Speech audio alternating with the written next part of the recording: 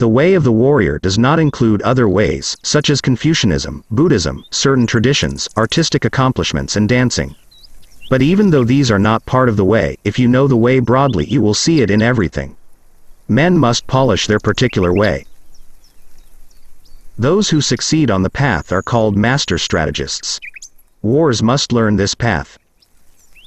The path of war is a resolute acceptance of death. War differs from others in that by studying the path of strategy, he seeks to surpass the rest.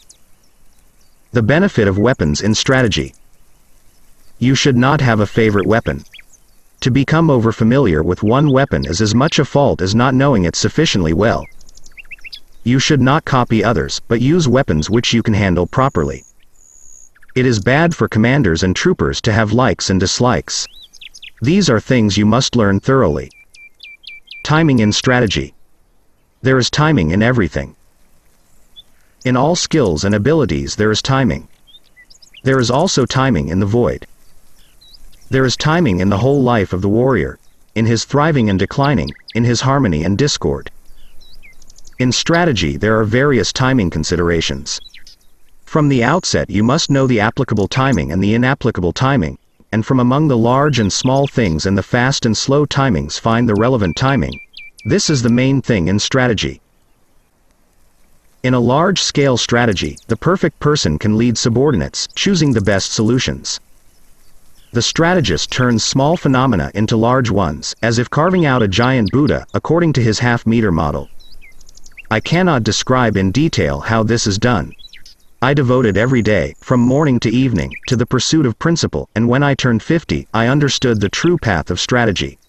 Here is the path for those who wish to learn my strategy. To comprehend the path of strategy, train daily, often, on the way of strategy, you master one thing, and at the same time you learn 10,000 things. The spirit of victory is the same in 10 million matches. Cleanse your heart and mind. Your spirit must be balanced and impartial. Even when your spirit is at rest, do not let your body relax.